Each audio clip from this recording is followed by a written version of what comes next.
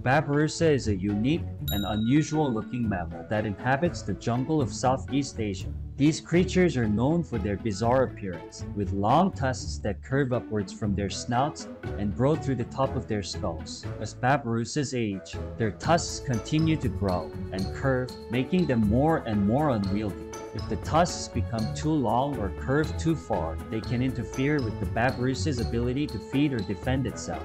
This can ultimately lead to the babirusa's death if left unchecked. To prevent this from happening, babirusas engage in a behavior called tusk-fighting, where two babirusas will stand face to face and use their tusks to clash against each other. The impact of the tusk collisions can cause them to break or chip, making them more manageable for the babirusa. It may sound painful, but to a babirusa, it's just another day at the office. So don't feel sorry for it, it's just a battle scar from a champion wild boar.